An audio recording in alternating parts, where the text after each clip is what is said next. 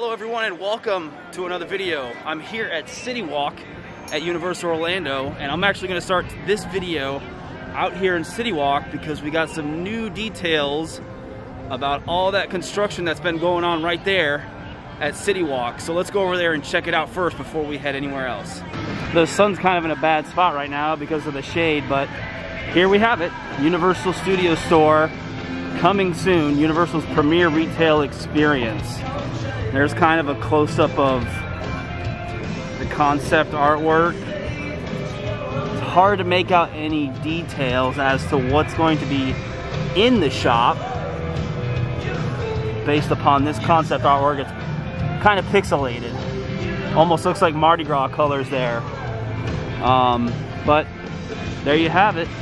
Construction continues on it here at CityWalk. I don't know if there's any other concept artwork. Let's go see. Just to kind of give you an idea where this store is, this is the corner when you come around and you head down to Universal Studios. You can kind of see the globe right there. They closed several stores on this corner, and it looks like this whole entire corner section. There used to be a surf shop here, a couple other little smaller stores. But it looks like they're turning them all into one giant Universal Studios store. And there is another piece of concept artwork over here. This obviously features a Minion section with all sorts of Minion merchandise. So it looks like we're going to have a Minions section. And you can see some sort of merchandise pickup and cashier checkout. And there's one more piece of concept artwork over here. This is the most interesting piece, believe it or not, because if you look right here, looks like you can see Mario and Luigi. So it looks like we are getting some sort of Nintendo section in this new gift shop. Now over here at the current Universal Studios store, they are setting up almost like retro Universal Studios displays. You see the retro Universal Studios logo there. They have like a director's chair, some Universal Studios production department props, some lights. Interesting. And there's another display over here on this side of the store, again with the Universal Studios Florida logo. And they have some of the retro merchandise that's been out for a little bit, the fanny pack, the t-shirt, and some more props that make it look like a movie set, like lighting. I'm trying to stand in the shadow here so you can see it. Universal Studios production department again. I'm gonna go inside and see if there's anything going on inside the store. So they are doing stuff here inside the store. They're actually setting up little retro displays of old Universal Studios Florida. It looks like there's Jaws. Looks like over here you got Alfred Hitchcock. There's Confrontation. There's some models way up there. I can't see. Almost looks like Legends of the Hidden Temple. Or no, what is that? I can't tell. But there's all sorts of them over here. You got some classic monster stuff. You got Frankenstein's monster. Jaws again. There's Earthquake. Some retro Universal Studios pictures. Really cool. I love this. Further back in this shop, it looks like they have some Islands of Adventure stuff over here.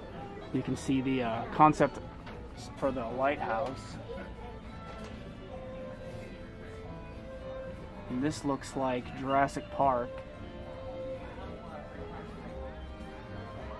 Then this looks like Poseidon's Fury. The big portal that opens up to the water vortex tunnel. Really cool. Here's another concept piece for Jurassic Park. And that looks like it's about it for this section. It looks like they have an alien section over here up top. You got a picture of E.T. And in the back there, I don't know if you could see it, looks like construction for E.T. Another photo of E.T. Really cool. I don't know if you can see it, but way up there, up on top of the shelf, they have a model of the old Enchanted Oak Tavern in Lost Continent.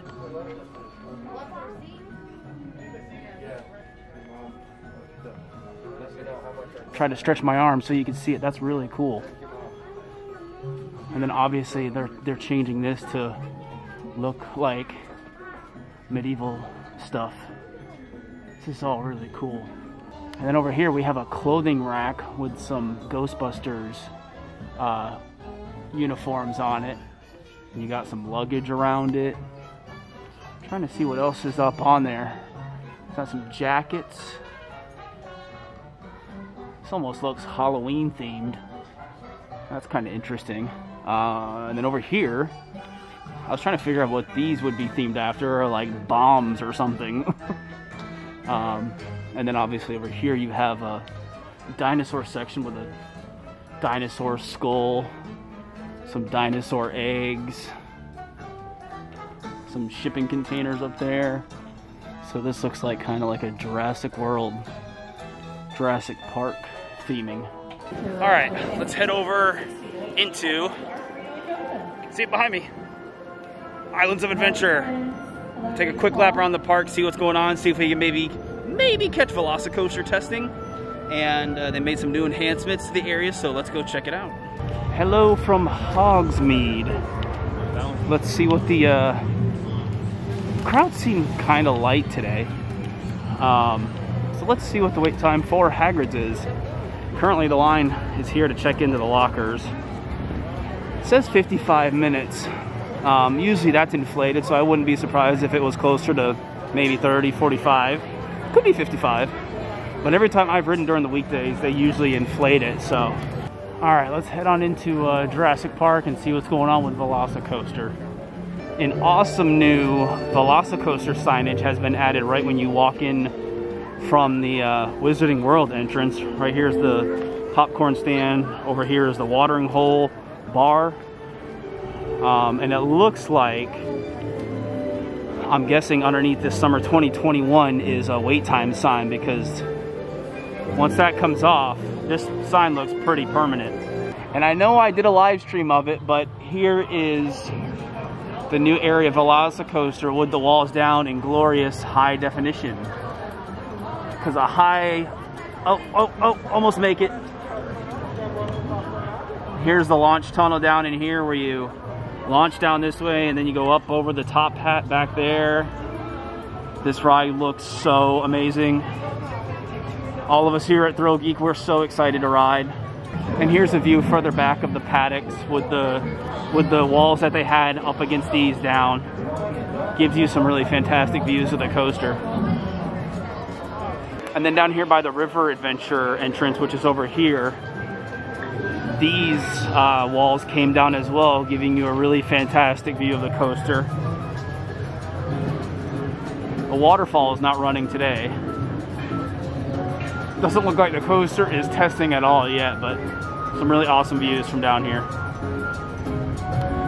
And over here in Toon Lagoon, Popeye, Jurassic Park River Adventure have wrapped up their seasonal maintenance, and now construction walls are up around Dudley Do-Right for its seasonal maintenance. This time of the year, all the water rides here at Islands of Adventure go down, get some much needed TLC before the long spring and summer months. All right, we're moving on here, and some sad news. As you guys know, it has been officially announced that Blue Man Group here at CityWalk is no more. And recently, all of the signage, the big, these big structures that used to say Blue Man Group all over it, they've been covered with black. And back here, let's take a walk back here. Walk with me. It is now fenced off. As you can see, they have it blocked off, and so nobody can get back there anymore. And all the Blue Man, again, all these Rip Ride Rocket coming by. Hold on. All right. All of these Blue Man Group signs have also been replaced and just covered in black. So no more Blue Man Group, and the building itself, the soundstage, has been, the Blue Man Group mural has been covered with blue paint. So that is no more as well. All right, let's take a quick lap around Universal Studios. check out Mardi Gras, see if there's anything else going on here at the studios. One thing that's really cool about Mardi Gras this year, even though we aren't getting the parade, I love having the floats out here to get up close and personal, especially King Gator here. Since they added all the enhancements for the 25th anniversary last year, that unfortunately got cut short. But it's always cool, it's really cool to see the floats up close. Now, Blue Man Group isn't the only thing that has met its fate here at Universal. A Day in the Park with Barney has also been announced that it is permanently closed, and as you can tell, they've painted over the gift shop that used to be up here. No word on if that's going to reopen into anything. And then back here by the where the entrance for A Day in the Park with Barney used to be, you can see that the fountain that used to have Barney in it has also been removed. So no more Barney. Now, I don't remember, I was here on opening night for Mardi Gras and I haven't been back since, but I don't remember the pirate float being here. I forgot where, maybe it was over by Fear Factor, I can't remember, but it is now here in the New York section.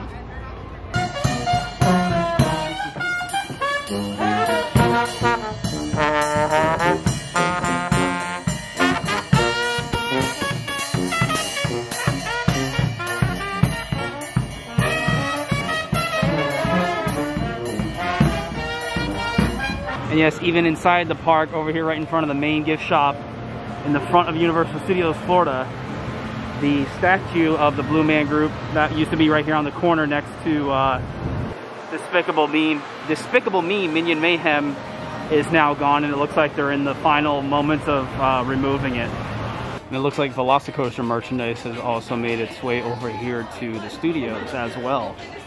Got all the different t-shirts. Got the coffee mug. And then over here you got the keychain. Oh my god.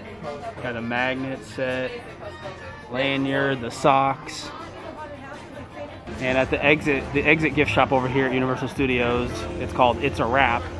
It looks like the Blue Man Group merchandise has made its way over here to the sale section.